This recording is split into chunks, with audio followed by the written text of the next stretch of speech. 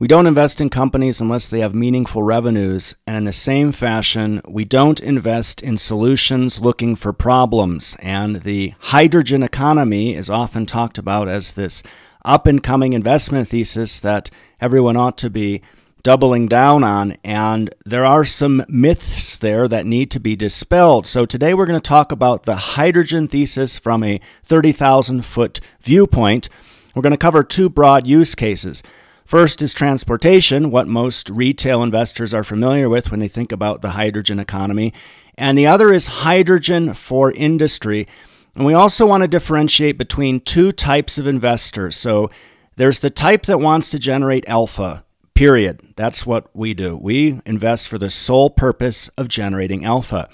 Then you have investors that want to save the planet, and generating alpha is secondary. And as an example would be this individual who was featured in the esteemed New York Times and says, "Investing for me is a form of activism to create the world I want to see." That's great that you were able to convince people to part with $400 million for your fund, and that your idea of democratizing access to wealth is to start distributing money from the 5% of creators that capture 95% of the value and start distributing that to the other 95% of creators. Well, there's a reason for that, and it's because 95% of what's out there is total tripe. So the entire Web 3.0 thesis is wrought with problems, and thought leaders like this create problems when they start focusing on their own ideals, what they think society ought to look like, instead of focusing on showing their investors a return. So when we invest in green technologies, our belief is that subsidizing them will eventually not scale. They have to be able to stand on their own. Sure, you can make the argument that early on we should step in and help subsidize certain technologies so they can get off the ground. That seems to be what's happening with hydrogen, and then we're going to talk about today why that might not be a good idea. So there's either money to be made solving problems using technologies, or there isn't. And as soon as you can figure out whether or not a technology is economically viable, the better. Graphene investors will tell you how important that is. We're not running a welfare program. We invest for the sole purpose of generating a return on our money. So let's start talking about hydrogen. What is hydrogen? Very quickly, doesn't matter if we're talking about the most abundant, oldest chemical element in the universe or Swiss cheese. It's a commodity that we're going to discuss, and there are a number of types of hydrogen, and they're usually portrayed as colors. You can see here on this chart. The takeaway from this slide is that at the end of 2021, around 96% of hydrogen that's used as an input for industrial processes is dirty in that it comes from fossil fuels. Only 4% of hydrogen is green. So green advocates may want to focus on the fact that when we're talking about hydrogen, there's a substantial amount that needs to be displaced by green hydrogen, thus the low-hanging fruit that can be addressed by thinking about investing in hydrogen. So let's talk a little bit about what hydrogen is used for. Here you can see that the majority of hydrogen consumption is used to produce ammonia. So there's your low-hanging fruit. Let's figure out how to produce ammonia using green hydrogen. Well, we need to figure out how to produce green hydrogen cheaper than we produce other types of hydrogen from fossil fuels. So if you look at the ammonia problem, companies around the world already produce about $60 billion worth of ammonia every year, primarily as a fertilizer. Very important so that we can grow food. You can see what happens in Sri Lanka when we decide to stop using fertilizers. The evangelists for renewable ammonia will need to displace one of the world's biggest, dirtiest, and most time-honored industrial processes, something called Haber-Bosch. This is according to a great article by Science that describes the problem. So a $60 billion opportunity is there for anyone that can displace the dirty method of producing hydrogen today. So in terms of the two use cases we talked about earlier, industrials and transportation, we see where the problem lies in industrials, and that's going to be a very difficult problem to solve. And it will, if it gets solved, that will happen as a result of technology. Now let's talk about the second use case, which is transportation. So just to give you an idea of how early days it is for hydrogen transportation, In 2020, there was an estimated 150,900 passenger cars produced every day around the world. Well, the total number, and I had to double check this, it's so incredible, the total number of fuel cell electric vehicles right now worldwide is just under 26,000 cars. So it's just a novelty. Buses are around 5,600. You can read the numbers here. We took this from the IEA. Interestingly enough, they said that low-emission hydrogen is less than 1% of global hydrogen production in 2021. So we can tell by these numbers that fuel cell electric vehicles are early days, and the plug power investors will point to, well, what about forklifts and things like that? In this presentation, we're really going to shy away from talking about those use cases in that particular company, probably the most popular fuel cell stock out there. We'll save that for another day. Today, we want to talk about the economic viability of hydrogen for transportation. So, we're going to bring up an individual that seems to be generating a lot of controversy these days. You know who he is, and he refers to fuel cells as fool cells. Now, the article that was produced by Clean Technica that talked about his statement and the primary reason for that provided this very powerful chart. In our minds, this is the showstopper. So you can see here that these are three different ways that we can use renewable electricity to power vehicles. In the first column there, we have battery electric vehicles with a fuel production efficiency of 95%. Move to the right of that, you have hydrogen with an efficiency of 52%. Why would you waste your time messing around with hydrogen when you can take that renewable energy and utilize it to its fullest capabilities by putting it right into battery-powered electric vehicles? This is a showstopper, and in attempting to steelman, that means try to come up with the most viable argument for hydrogen, you try to get past this, and I did. I researched this quite heavily. We had internal discussions in our team as to the biases that come from individuals who are pro-Tesla, pro-electric vehicles, trying to think how fuel cells might compete. And this diagram makes it seem impossible. And the next argument says, well, technology will come to the rescue. Sure, that may be the case, but just remember that same technology is being used to improve electric vehicles as well. So this article here by Caroline Delbert, it says, why Elon Musk thinks fuel cells are staggeringly dumb. Does he have a point?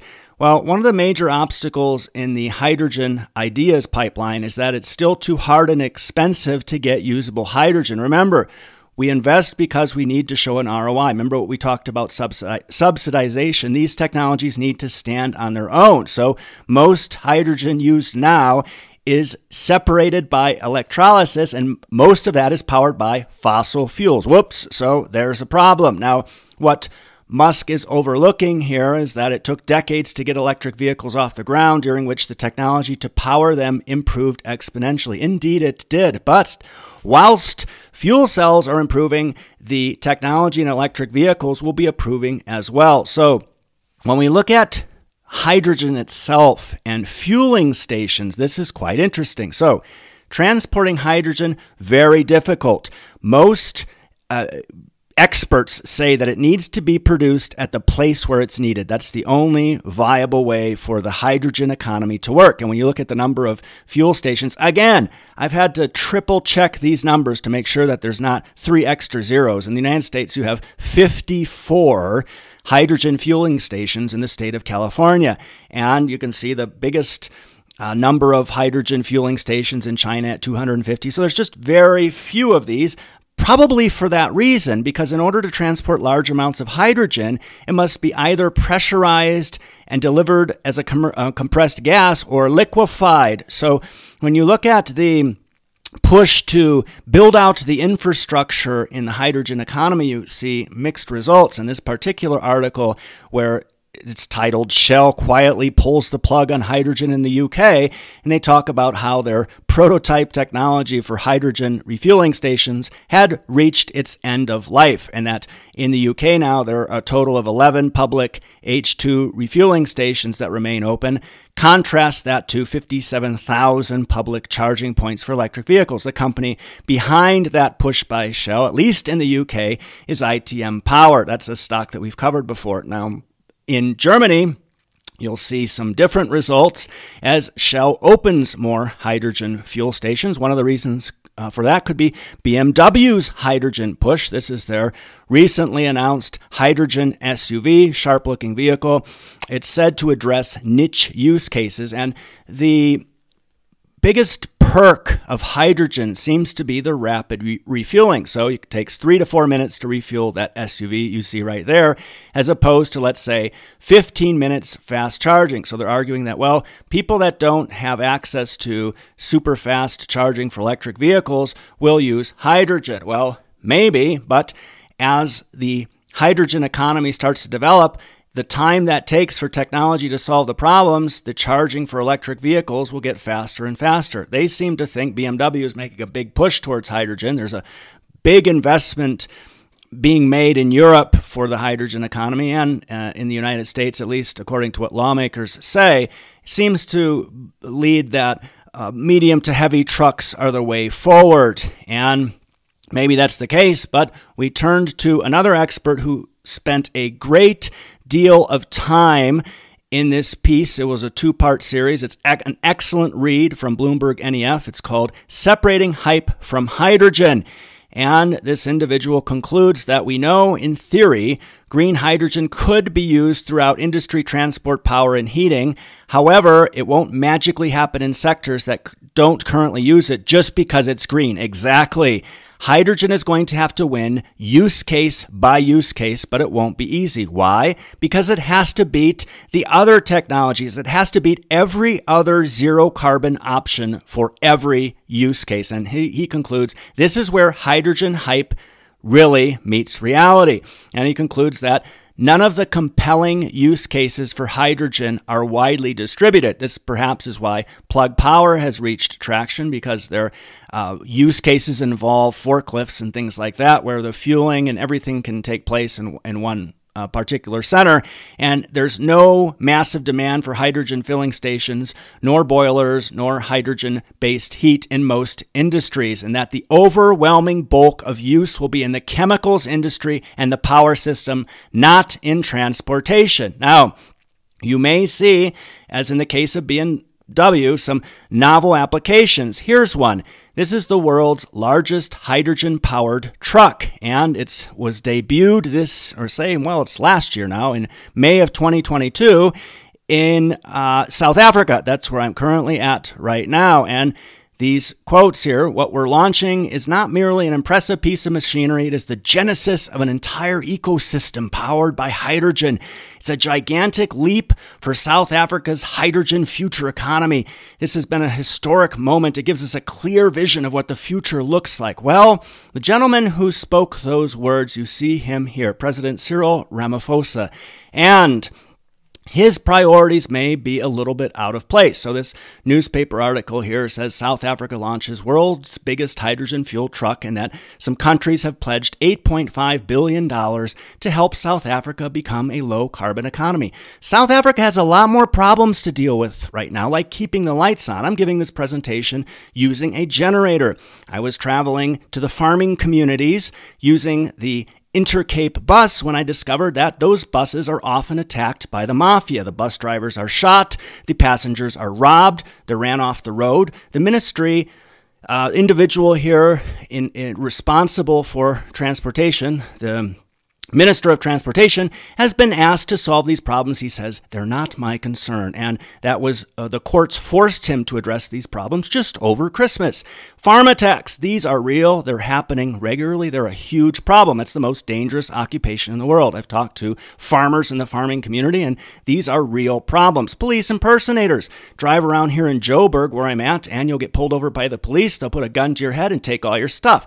That's because the police are helping the criminals in some cases because they're so corrupt, giving them uniforms, giving them cars. Police are being shot with their own guns that they're selling criminals. Traffic stop shakedowns. Those happen.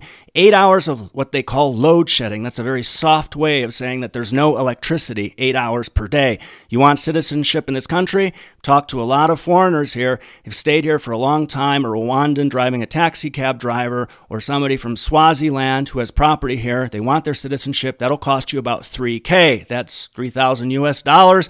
And there was a Chinese fellow here they found not too long ago that had citizenship and a driver's license, being here 2 weeks, couldn't speak a lick of English. So don't expect the media to be expressing much outrage for these problems. Don't expect to read much about them, but they're very real. So it's very important that we prioritize what we're working on and make sure that it's not a solution looking for a problem, and that we're addressing problems that matter. So South Africa has a lot more problems to deal with than becoming a hydrogen economy.